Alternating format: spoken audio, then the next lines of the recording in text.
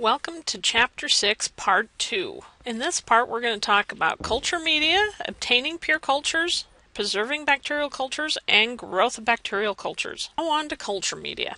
Now some of this we will have talked about in lab, but I'm going to go over it again because repetition is good. The more times you hear something, the more likely you are to remember it. So we're going to talk about chemically defined media versus non-chemically defined media.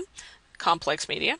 We're going to talk about anaerobic growth media and methods, special culture techniques, selective and differential media, and enrichment media. Here I've got two different recipes for media. Okay. Now you'll notice this one has things like glucose, ammonium phosphate, monobasic, sodium chloride, magnesium sulfate, potassium phosphate, dibasic water. Now if you were reading this on the label of your cereal, you would probably be going, "Oh, I'm not going to eat that. There's all these chemicals." Whereas over here, you'll see peptone, you know, partially digested protein, beef extract, sodium chloride. That's all. Ooh, yes, I've got protein, and yes, I'm more likely to eat that. This is organic. Actually,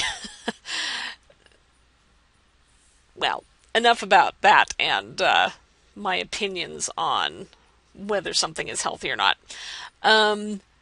If you have this sort of thing where you know exactly what's in it and you know its chemical structure and you know how much of it is in it, we call this a defined media. Okay. This one is a complex media because we have peptone, we have beef extract. We don't know exactly what's in the peptone or the beef extract. It just depends upon what the cow was eating before it was slaughtered. Okay. And if you toss in yeast extract, same thing. It depends upon what the yeast was eating before it was extracted. Now, defined media, we're not going to be using any defined media in lab. Defined media is used in very controlled experiments where you're looking to see exactly what the organism needs. If I tweak this, will this gene turn on? That sort of thing.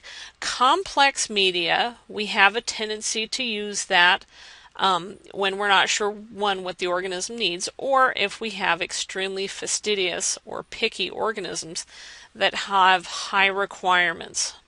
Okay. So in our lab, we're going to be using complex media, and in most clinical labs where they're trying to isolate the organism that is causing the illness, that would be a complex media.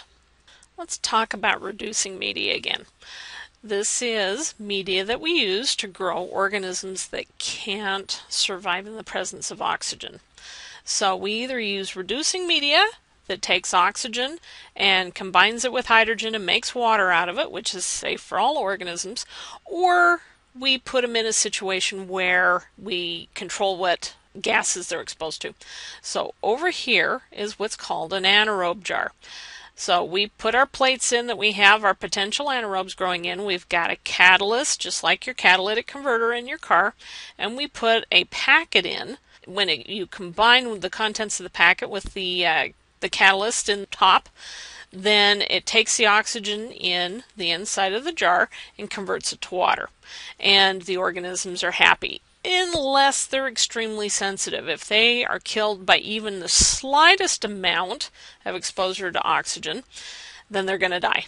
So we have what are called anaerobe chambers, where we pipe in the oxygen or CO2 or nitrogen or hydrogen or whatever the organism needs. Now, we're not going to waste the time and space in an anaerobe chamber on organisms that aren't extremely sensitive to oxygen.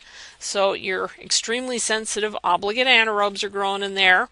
We also use them for microaerophiles so we can control exactly what they need to have. And this guy looks quite comfortable, but if you're short like me, my arms were way too far apart personally when I worked in those. Now you'll notice when I was talking about the anaerobe chamber that I mentioned pumping in CO2. Some organisms needed a fairly high concentration of CO2, and not for fixing CO2 as you would expect. Now there are organisms that just need a lot of CO2. They're used to living around organisms that are producing a lot of CO2 or in environments that have a lot of CO2, and we call these capnophiles.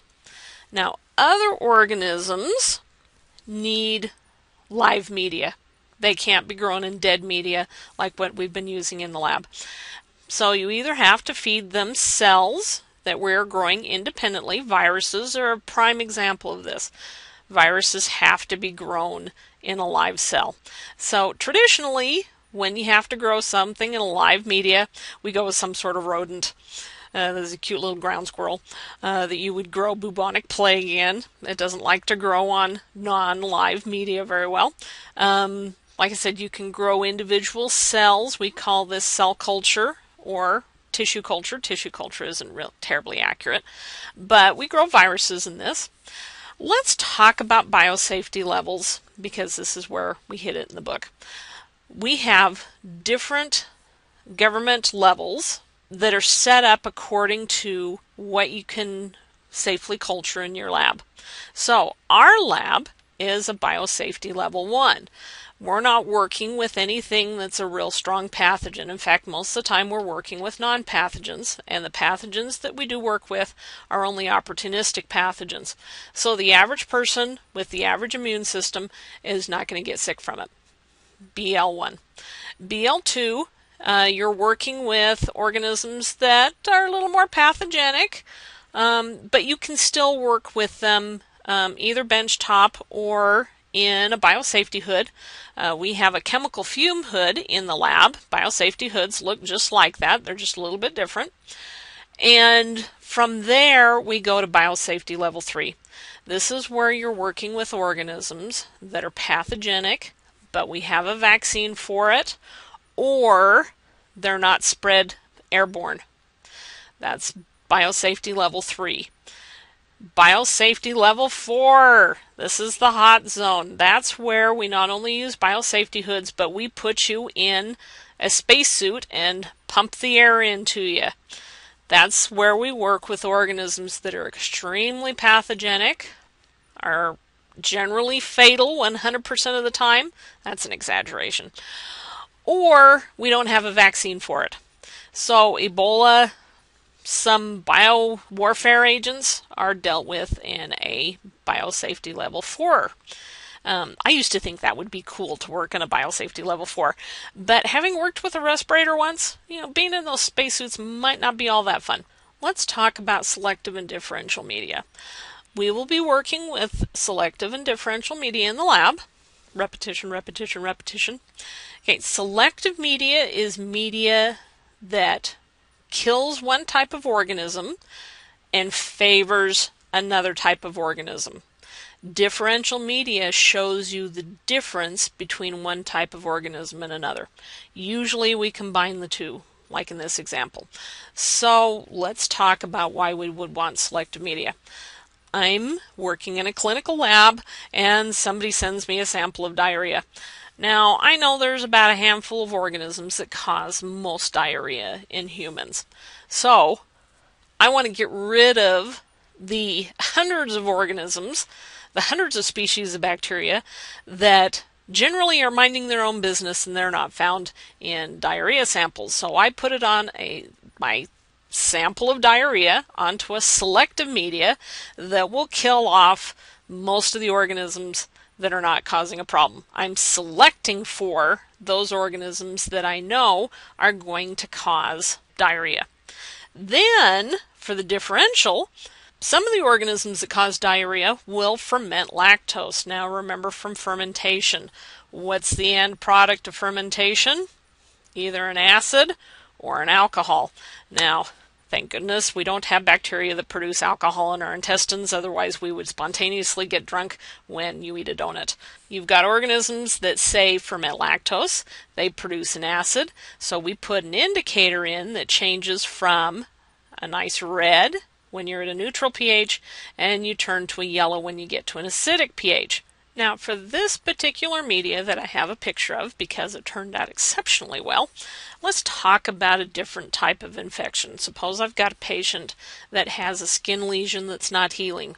So we're worried that this might be Staphylococcus aureus, specifically methicillin-resistant Staphylococcus aureus, MRSA. And so I take a sample from the skin and I put it onto this media. Now this media is specific for skin bacteria. Okay, because I've added a fair amount of salt in, 7% salt. So I'm looking for osmotolerant organisms, those that are halotolerant, which skin bacteria are. Now, everybody has a little bit of intestinal bacteria on their hands, especially if you don't wash your hands well enough. That's probably not going to be causing the skin lesion, especially if I'm worried about MRSA. So what I'm going to do is I'm going to put this on here, and in this situation, my intestinal bacteria isn't happy at all. It's not growing nearly as well as these two other organisms. So I can safely say that these two are skin bacteria, bacteria that have evolved to live on human skin. Now, one of them is fermenting the sugar. It's producing acid. It's turning the pH indicator yellow. This one is not. It's living off of the proteins in the media. Now, I know that Staph aureus will ferment mannitol, and that's the only carbohydrate that we have in this particular media.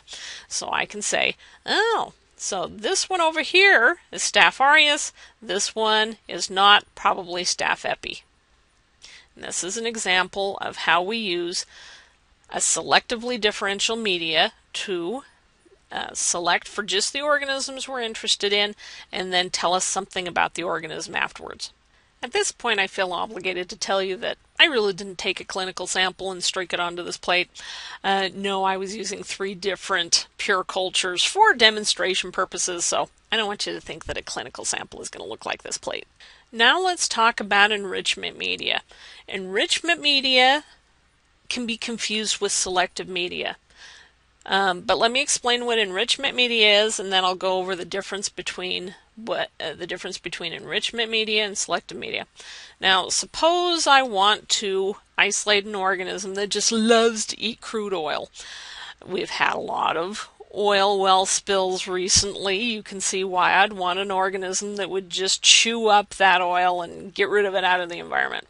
So what I would do is I would go to an oil field where there's been oil just routinely spilled over the years, and I'm going to collect a sample of the soil. And I'm going to take that back to my lab, and I'm going to put that in a petri dish. Now, I'm also going to add crude oil. Okay, I'm enriching for what I want my organisms to eat. Now, microbes that don't particularly like crude oil are not going to be enriched by this. Okay. The ones that like crude oil are going to outcompete them. They're going to outgrow them, so that when I take a sample from my first plate, put it on a second plate that has more crude oil, I'm going to continue to favor the organisms that I want to grow by giving them what I want them to destroy, what I want them to eat. Now, as I said, this sounds similar to selective media. But with selective media, we are actively trying to kill some organisms. With enrichment media, we're trying to promote the growth of the organisms that we want. We're trying to get them to outcompete the other organisms in the sample without actively killing the other organisms in the sample. Let's talk briefly about obtaining pure cultures. You've streaked in lab. You know about taking a sample and streaking it for isolation. Here we've got colonies. These colonies have originated from just one bacterium. We've separated them out far enough, and we've put them on solid media so that they can't move around, so that the single bacterium divides asexually through binary fission, so that they're all clones of each other. Now, as I said before when we were talking about biofilms, originally we wanted pure cultures because it's very hard to distinguish the characteristics of a sample, characteristics of a bacterium, when you have at least 2 different kinds. We can see here we've got an organism that produces a red pigment and an organism that produces a yellow pigment, and they may be doing 2 different things, which will confuse our results. So this is how we get a pure culture. Streaking is the method that you're most familiar with. We can also obtain a pure culture by method of a pour plate. We're not going to go over that in lab. We're also not going to be talking about it in this presentation, but go ahead and read about it in the textbook. It's quite interesting, and it's similar to a streak method. Now, once I've achieved my pure culture, I want to preserve it. I've gone to all that work. I don't want to have my work wasted. There's two ways that are the most common for preserving bacterial cultures. One of them is deep freezing. We bring them way below their minimum temperature requirements and we basically put them into suspended animation. When we deep freeze bacterial cultures, we will put them at very, very cold temperatures, either the temperatures of dry ice or liquid nitrogen, and those bacteria will sit there in suspended animation, just like Buck Rogers. Okay, I just dated myself with that one. But they're going to stay in suspended animation until we bring them out, thaw them, off we go. Now, if we want them to last even longer, we do a process called lyophilization. This is basically freeze drying. We deep freeze a broth with our pure culture in it. Then we put that under a vacuum, and that causes the water to go from a solid to a gas without going through the liquid stage. Bet you didn't know that's how we freeze-dried stuff. And you're left with a powder of bacteria that have been put into suspended animation, and they don't mind the drying process. If we were to go from solid water to liquid water to gaseous water, they would not like that at all. We would turn them into bacterial raisins, and they wouldn't like that at all. But with lyophilization, we can preserve bacterial cultures for decades. Some of them have been preserved upwards of 60 years, and we put some media, liquid media in, and they wake up and they're all ready to go. Now on to growth of bacterial cultures. We're going to talk about bacterial division, generation time, logarithmic representation of bacterial growth, phases of growth, direct measurements, and indirect measurements. Now the things that we've been talking about previous to this, what the organism needs as far as temperature and oxygen and growth factors and different things, we've learned by monitoring how fast they grow. So we're kind of doing this backwards. We've talked about what they need. Now we're going to talk about how we figured it out. Let's talk about how bacteria divide, okay, how they reproduce. Bacteria, with very few exceptions, divide asexually. They make clones of themselves. After they've grown for a time and they get to about twice their length, if you're a bacillus, then you divide equally in half this way and you produce two equal sized cells. We call this binary fission. Now, some microbes, Saccharomyces cerevisiae, brewer's yeast being a notable exception, will divide asymmetrically. They will divide by producing a clone of themselves, but a little blip comes off of the side of the circular shaped yeast. And that little blip gets bigger and bigger and eventually pinches off when it's still smaller, and we can tell that that's the baby cell coming off of the mama cell. We call that budding. Not to be confused with budding in plants. Now, whether you're talking about binary fission or budding, when you have a microbe dividing, we're going to use the example of bacteria because it's easier. Whenever you have a bacterium dividing, you get 2. And then those 2 divide, and you get 4. And then those 4 divide, and you get 8. That's what we're showing here. You start out with 1, you get 2, and from those 2 you get 4. From those 4 you get 8. From those 8 you get 16. From 16 you get 32. Okay. So through every generation, through every round of cell division, you double your numbers. And if we were to graph that, it would look something like this, where you poke along, and all of a sudden, woohoo! Okay. This is also why you really shouldn't thaw your chicken on the kitchen counter if you're going to do it for more than an hour. In class, we're going to go over examples of how rapidly large numbers of bacteria can increase to the point of where they will cause violent vomiting. Okay, so thaw your chicken in the refrigerator where you keep the temperature below the optimum so that you have longer periods in which the cells divide. So you're lengthening out the generation time. Okay. Some bacteria in their optimum temperature, they have all of the growth requirements that they need, can divide every 20 minutes. That's a very short generation time. Other organisms, like the organism that caused tuberculosis, has a longer generation time. They have generation times of more like days. That's also part of why TB is a chronic illness. It progresses very slowly, it evades the immune system. We'll be talking more about TB later. Now, as humans, especially scientists, we like to name everything so that when we talk to other people, we have words to describe what we mean. So we have names for the different phases of growth. So let's take an example of an organism that we've just put into a tube of fresh new broth. Okay, they generally are not going to divide. They're just going to hang out saying, "Ooh, this is a new place. We're not sure what nutrients are there. We don't know what proteins we should make to take advantage of the new nutrients.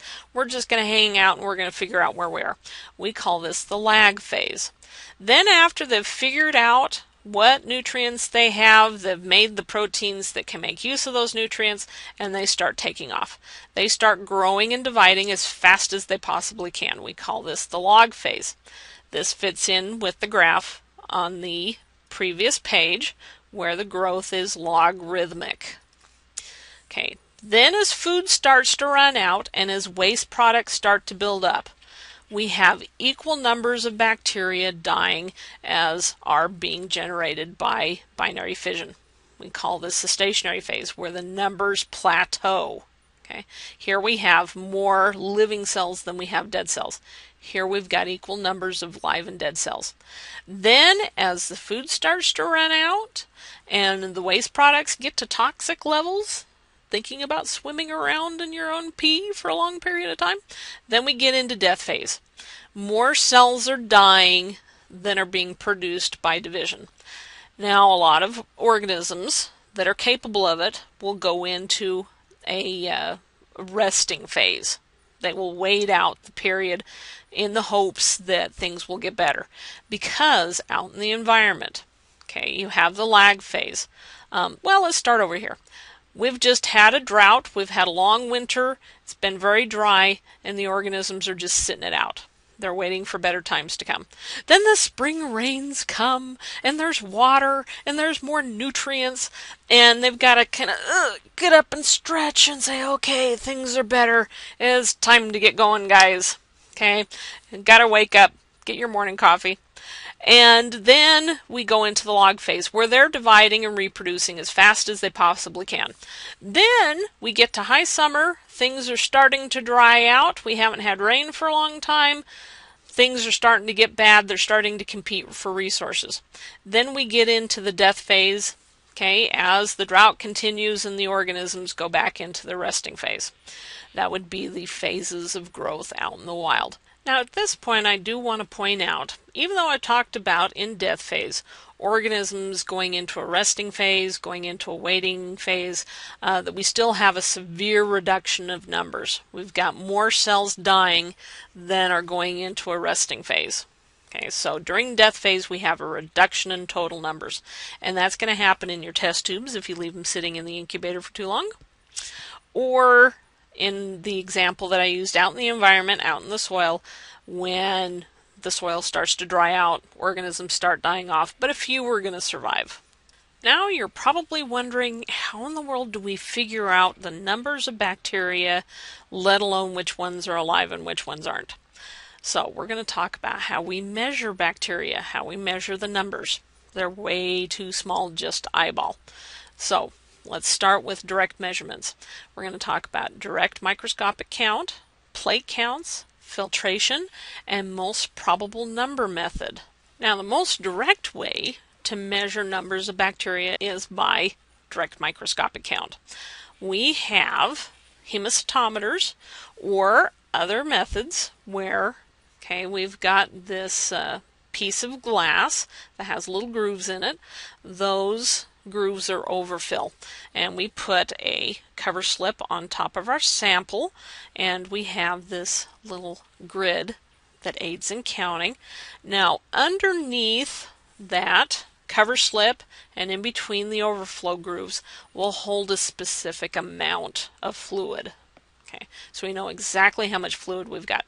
Then under the microscope, we look at these grids and we generally count 3 of these big squares and we average for the total number of big squares, and we multiply back to the fluid that we know is underneath the cover slip, and we can tell how many cells per mil we have. We always go back to milliliters. That's what we use for our standard measurement, is cells or cell-forming units per milliliter.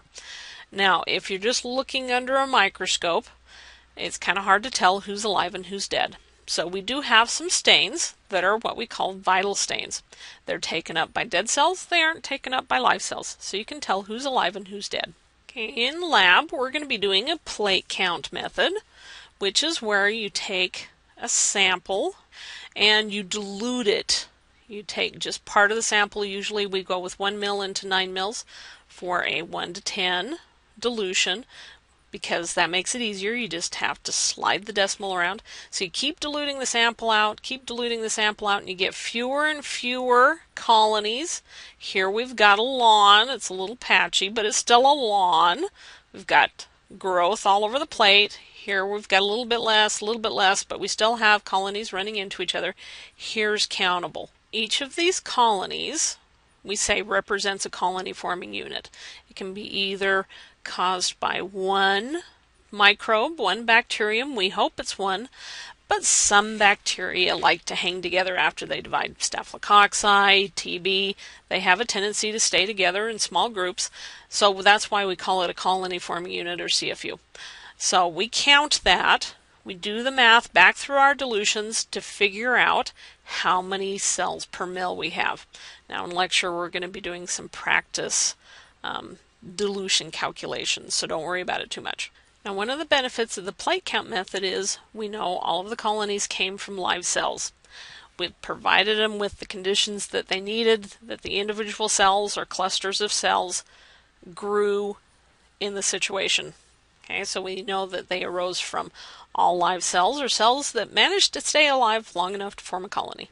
The plate count method is good for when you have a sample that has a large number of bacteria. Now, on the other hand, if you have a sample that has very few bacteria, you want to use the filtration method. I used to use this back in my days when I was testing water, both in a bottled water plant and also when I was testing water coming out of dental unit water lines. But what you do is you take this large amount of water or media that you can't put on a plate, because the plate can only soak in so much. So what you do is you run your sample through a filter. Okay, a filter has these little microscopic holes. The bacteria are too big to get through the holes, so they get caught on the filter. Then you take the filter and you put it onto the media. The bacteria have access to the nutrients in the media, but they have been removed from whatever they were in before. And the filters generally have these nice grids to aid in counting. Speaking of testing water, another direct measurement is the most probable number method, or MPN. This is where, say, your local water department guy has collected a sample of water before it goes into the city water supply. He's not going to rush it back to the lab and do a plate count, which takes a couple of days. Instead, he's going to use this most probable number method, which is much quicker. He takes some of his water sample and he takes 10 mils of undiluted and he puts it into 5 tubes that have a pH indicator, so we know if the organism is fermenting. And we use sugars that coliforms, or organisms that come from your colon, are in. That's what we're most interested in. And then we dilute it by taking just 1 mil, and then we put it into 5 tubes, and then we put 0.1 mil. And then we take a look and we see how many are positive after we incubate them a short period of time. Now, for the 10 mil in this situation, all 5 of them turned positive. In this situation, we had 3 that were positive, and in here we had only 1 that was positive. Then we go to a chart that somebody has spent many hours in the lab figuring out what this ratio, this combination of positives, means. So we go to the chart, we look for our 531, And it tells us that we have a 95% confidence level that we have between 34 and 250 colony forming units per mil, or MPN index per 100 mils. Okay, so the reason why we do this is we're looking to make sure that intestinal bacteria are within set government prescribed limits, and they can do a real quick test. If it exceeds the limits, then we issue a boil order quickly rather than waiting a couple of days and running the risk that people are going to get sick in that time. Let's move on to indirect methods of measurement. We're going to talk about turbidity or cloudiness, metabolic activity, and dry weight. Okay, turbidity, we measure how much cloudiness or turbidity we have in a sample. Now, let's look at this situation here. Each of these little cells are going to block light that's coming through the media. If there's a lot of them, to the point where your eye can detect this, it becomes turbid that we can actually see. But we have machines that can detect whether light is being blocked, okay, from the light source through the media to the meter that reads it. Okay, and we measure this in absorbance or transmission. Okay. So what people have done is they have done direct counts and they've determined how many cells per mil equals how much absorbance. And some of the time they've done it depending upon species, because it does vary by species. But we now have charts that tell us how much absorbance correlates to how many cells per mil. Now, this is indirect because we're not actually looking at cell numbers. We're using an indirect method of doing this. Okay.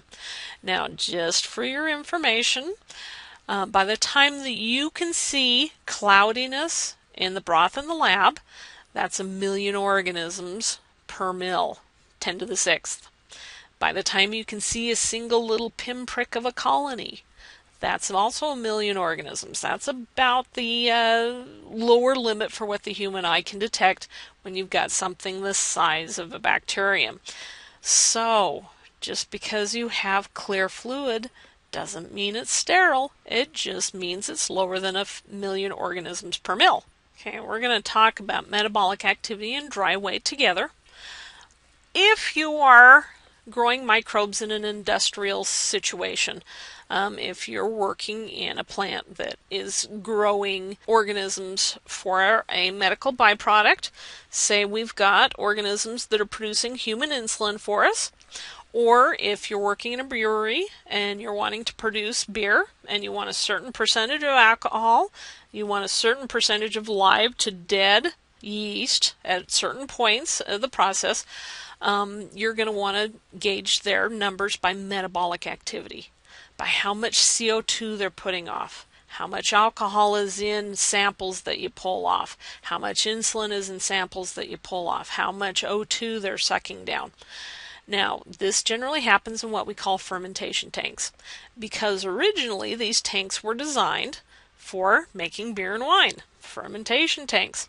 We use the same setup when we're making drugs that organisms are producing, insulin and what have you, and we still call them fermentation tanks, even though fermentation is not taking place.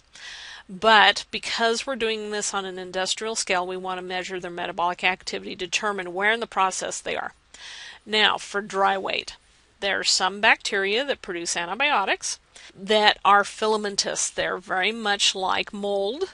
They're long and stringy, and they don't separate out. They really hang on to each other, and you simply cannot get them separated. And when you look at them under the microscope, you can't tell where one cell ends and where one begins. So we measure their growth by dry weight. We take a sample, and we take a filter that we've weighed, dried. We run the sample through the filter, catching all the bacteria or the mold. Okay, we also have mold that produce antibiotics. Penicillium produces penicillin. And then we dry it out to get rid of the water weight, and then we weigh it again, and we can tell by the weight how many microbes are there.